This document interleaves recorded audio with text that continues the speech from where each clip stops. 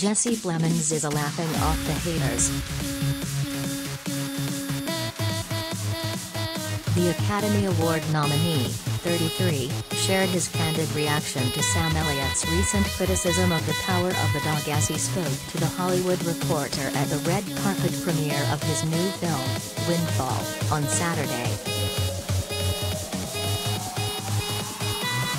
"I don't know why I reacted this way, but I'm not going to say it made me happy, but it made me laugh. I don't know," Plemons mused. "People can have their own opinions about something. I know there are different layers to that, but not everyone has to like it." He and fiancée Kirsten Dunst recently received their first Oscar nominations for their performances in a Jane Campion-written and directed Western, both earning nods in the Best Supporting Actor/Actress categories. Elliott, 77, previously said the film rubbed him the wrong way as he appeared last month on the WTF with Marc Maron podcast, likening the film's cowboy characters to Chippendales and criticizing Campion's depiction of the American West, as she's from New Zealand. "They're all running around in chaps and no shirts. There's all these allusions to homosexuality throughout the F***ing movie," Elliott vented, to which host Marc Maron remarked, "Yeah, I think that's what the movie's about."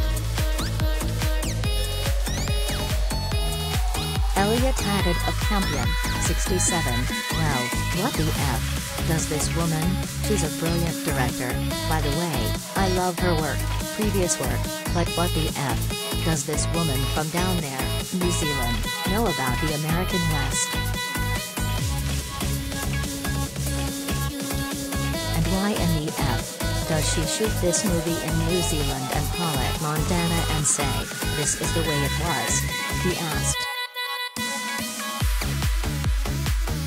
Star Benedict Cumberbatch, who received a Best Actor Oscar nomination for the film, also responded to Elliott's comments earlier this month during a BAFTA Film Sessions event.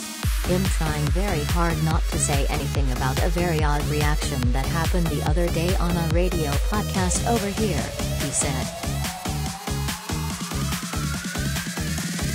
"Without meaning to stir over the ashes of that, someone really took offense to, I haven't heard, and so it's unfair for me to comment in detail on it, to the West being portrayed in this way," Cumberbatch noted.